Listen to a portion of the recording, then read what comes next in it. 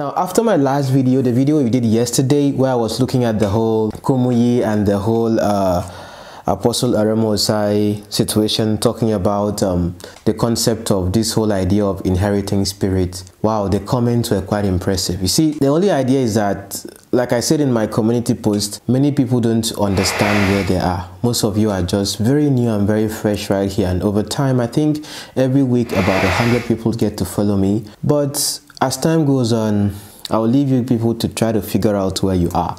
So later we are going to do a follow-up video on that video, so I get to pick some of the comments there and we get to break it down as I show you some other examples. So like you know already, on this platform, facts have no feelings. So today, based on the whole story that has to do with the person of Uebert Angel, has been lingering. The new story right now is that, of course, he's been stripped of his diplomatic whatever. The next thing right now is that he's going to be investigated, and also he might go to jail. A couple of things. Now, I am looking at the news just like you are looking at the news. So I came across a video of Pastor Abel Damina reacting to that particular situation. And I stumbled on a video where one particular man of God was shouting, any man of God that tells you that there's nothing like miracle money, he doesn't have power. He doesn't know what he's talking about.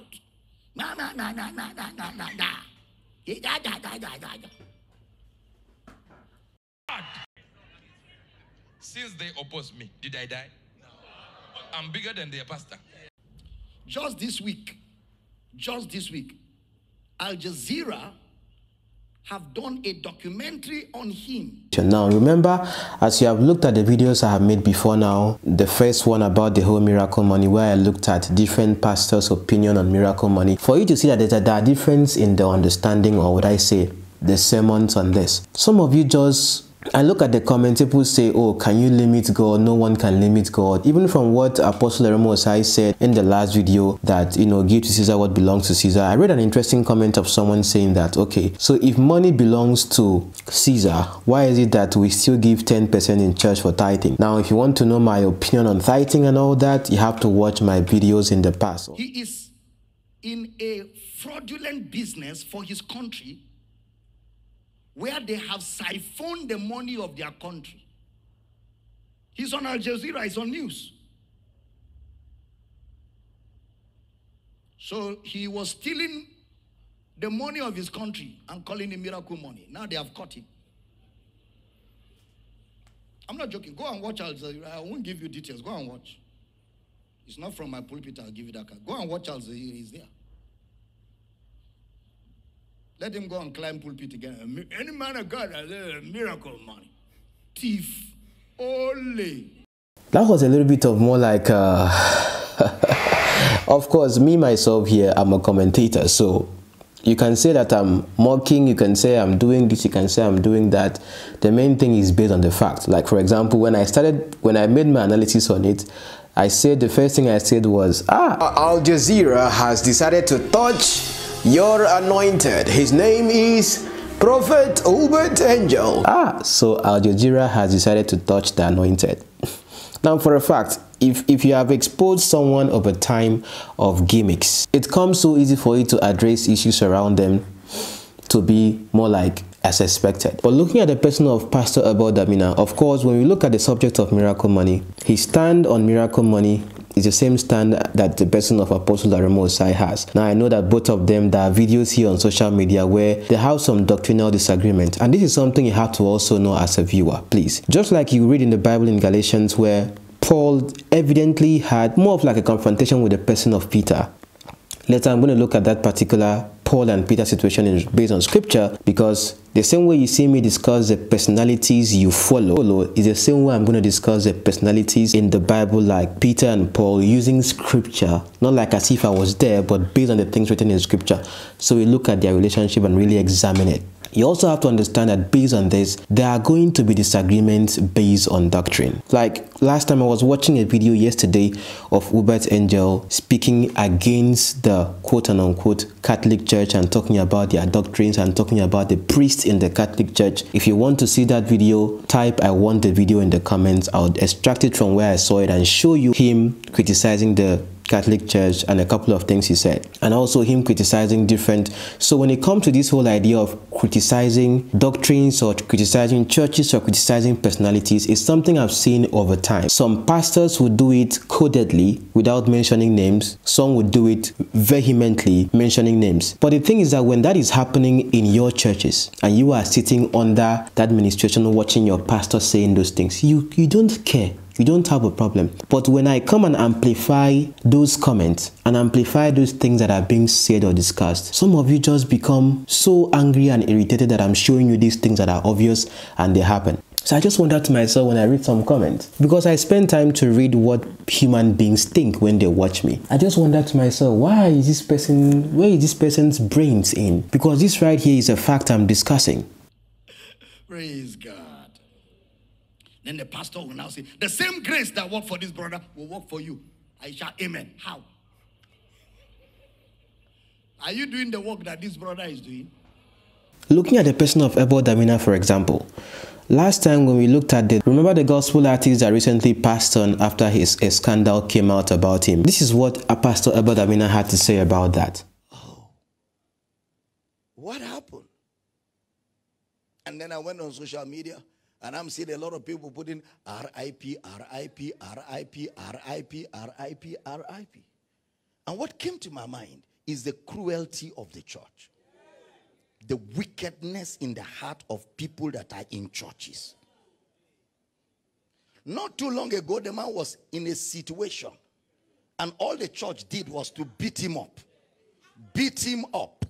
scandalize him, announce him, batter him, wound him, cancel his meetings, stop him from their churches without even telling him, shut him down, delete his number, block his number. As far as they are concerned, he is now Satan. The only organization on earth that wounds is wounded is a church. A brother does something wrong, a sister does something wrong, instead of the church to come round and give support and give encouragement and give comfort and restore. Even if you want to rebuke, you rebuke in love. You rebuke, you correct, you bring back, you support, you strengthen. They take and throw him out and everybody batters. And then, not too long after that, he dies and they say, oh, what a loss. Oh, what a loss. Indeed, a loss, right? But you are the people that killed him. Because what kills a man fast is rejection. That's why many people died in COVID. Because COVID was the display of rejection. The moment you are inflicted, you are separated from your family, from your loved ones, from your friends. You are separated from everybody that means anything to you. You are isolated to a place where you wonder, then what am I living for? Isolation. The cheapest way to kill a person is to isolate him. That is why when David wanted to kill Uriah, he said, when you people go to battle, put him in the middle of the fire and all of you withdraw. Isolate yourselves from him so that the bullet will know where to strike. The church. The church. I'm still going to talk about this. I'm just giving you a heads up. I never start. They like me very well. When I say something, then they help me announce them. Then go hear this one. Woto, woto, woto.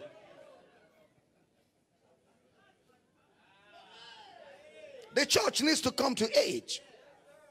Jesus said, any of you that is without sin, cast the first stone.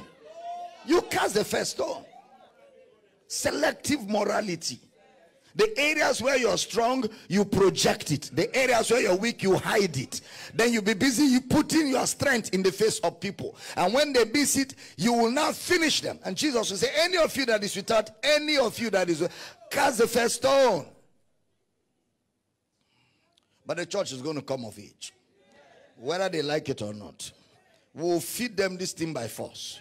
And when you are eating, even if it's by force or by choice, as long as you're eating, you will grow.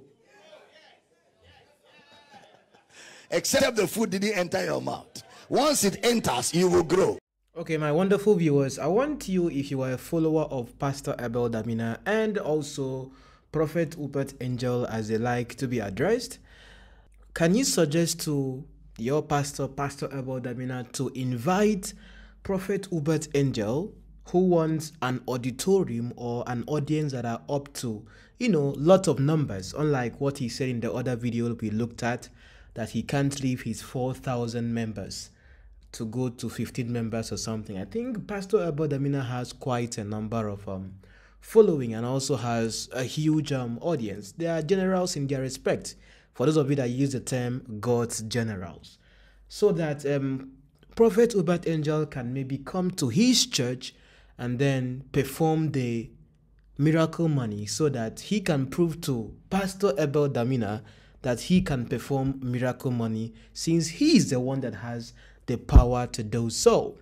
But looking at this video right now, at least you can see that it seems like Pastor Abel Damina is maybe being a victim of his own words, I would say. Or would you see his speaking about the doctrine of miracle money or reacting to Aljazeera's report as being correction in love? Can you see? So looking at his person and what he had to say as at that time, think for a moment to yourself. If Abel Damina is saying this about the person of 𝐻𝐵ERT, does it correlate to what he said about the death of the artist 𝐼𝐡𝐴𝐿? What he said about the death of the artist 𝐼𝐡𝐴𝐿, does it correlate with what is happening, what he's saying right now about the person of 𝐻𝐵ERT? Because of course, you have to practice what you preach. No be so? So you now have to wonder to yourself, with his comment, I made a video reacting to his comment about the person of 𝐼𝐡𝐴𝐿. If you have not watched the video, I'm going to link it in the pinned comment.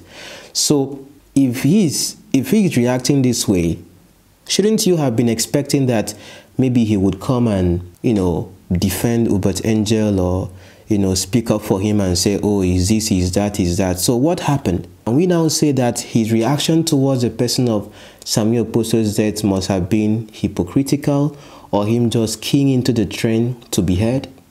I'm just giving hypothesis right here. I'm not making an emphatic statement before Abel Damina followers start to rant in the comments. Because right now, of course, what he said about 𝐻𝐵ERT is based on the contention around miracle money, which is a fact. Facts have no feelings.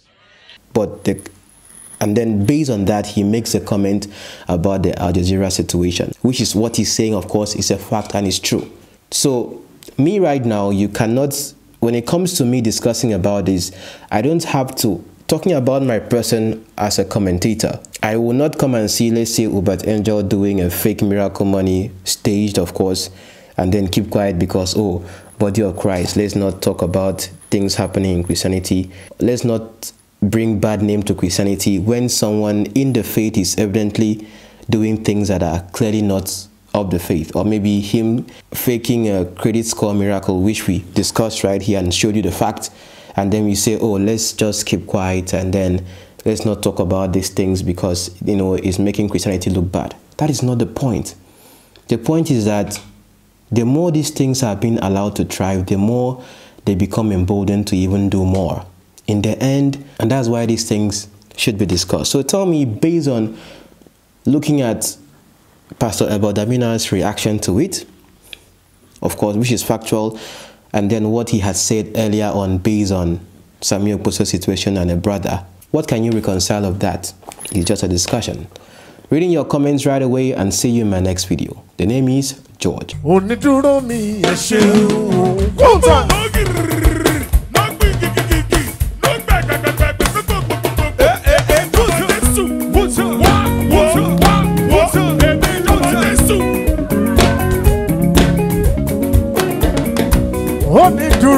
ẹ ṣeun púpọ̀.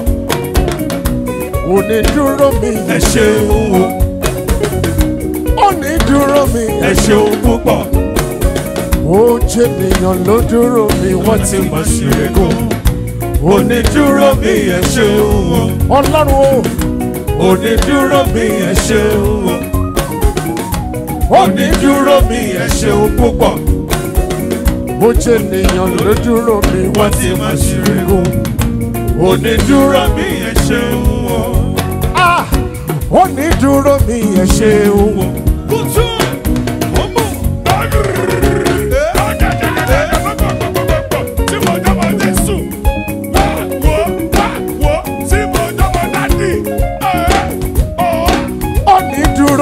ẹ ṣeun púpọ̀.